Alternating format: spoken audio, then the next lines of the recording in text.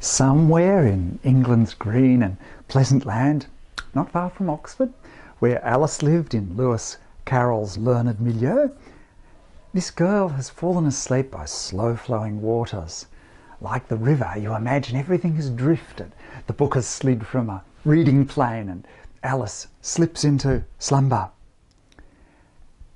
But then, what's the story in the background with the little campsite? Who are these indigenous folk who live in a bark humpy rather than a palatial apartment in Gothic style? Is their bush reality just a projection of Alice's dream before she went on to Wonderland?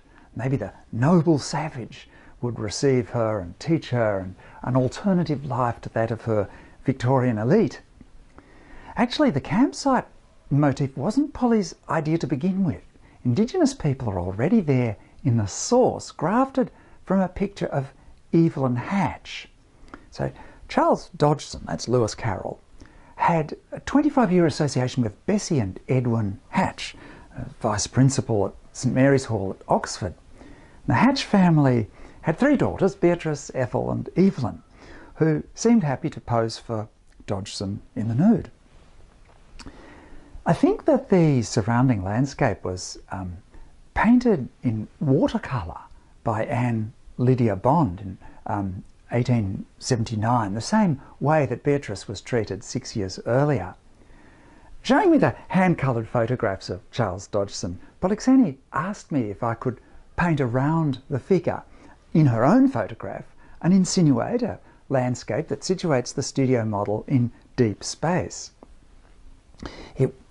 It would have been beyond me, because there are terrible problems with edge control as you blot out everything in the room but leave the figure as an unadulterated photograph. It would be hard to make the field coherent and to give the space atmospheric integrity. So we came up with this idea of instead painting the landscape as a scenic backdrop upon which Olympia would act. The idea appealed to Polly because she loved the idea of acting on a stage.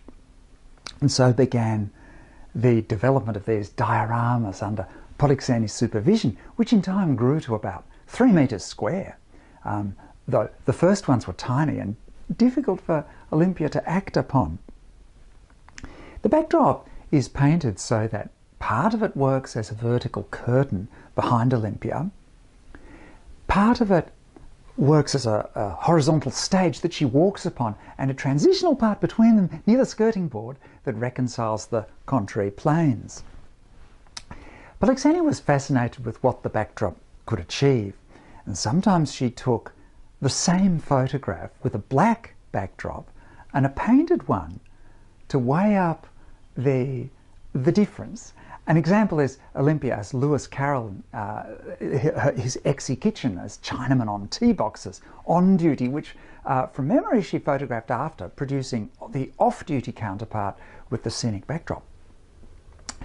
Sometimes she wanted deep perspectival space, and at other times she wanted an absolute photographic concentration on the figure and props, calling upon you to interpolate a scene, a bit like putting your own Anne Bond watercolour in your imagination. The painted backdrop locating the figure in an idyllic landscape stipulates what's there. The luxury of painting is that it lets you put anything there that you like, but the flip side is that nothing is ever there by accident. It has to have a purpose. And so 30 metres away, some indigenous folk are camping in a field. In Polixeni's photograph, they don't look so much like American First Peoples as in the Evelyn Hatch work, but Australian Indigenous. It seemed somehow wrong in an interpretation from the Southern Hemisphere not to acknowledge the story of colonisation in Victoria that confoundingly blended genocidal practices with the archetype of noble savage. It's a reality far from Oxford, with its ancient Greek and mathematics, but it hangs over all the innocent people and their studies, and from time to time creeps into their unconscious. The people who have been shoved away return. They meant us no harm, and we devastated their culture. their languages, their heritage, and often murdered them. But for now, they're happily in a field, perhaps in Alice's head when she dreams of an existence so remote from grammar and logic. Polixeni was herself dreaming in a way that foreshadowed Wonderland, where she could imagine that Alice might be, or like what she might be thinking. She always used to say that her next body of work inhered in the previous body of work. There would always be one picture that would suggest the following series. This picture was the watershed for Wonderland, for which Polixeni used the same backdrop in a work that already had the characteristic Alice dress.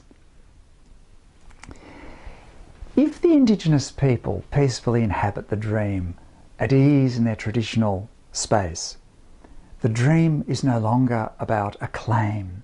Today, it's common to exhort people to have a dream, to follow their dream, to dream large, as one of our local universities once used as a strapline. And psychoanalytically, it's sort of the opposite of a dream.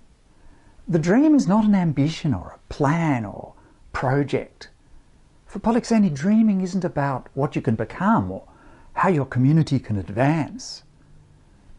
The dream isn't aspirational, but otherworldly, giving on to another reality, an unconscious symbolic vision that you can never devise or actualize, but that tells you stories about yourself.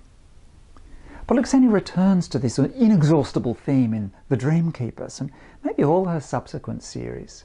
She saw pictures as a kind of dreaming, the extension of what we can imagine, where we recognise our inner investments through symbols. And it's really this sense of extensions into other perspectives, physical, artificial, and symbolic, and all aesthetically reconciled, that makes Polixeni's work so sublime.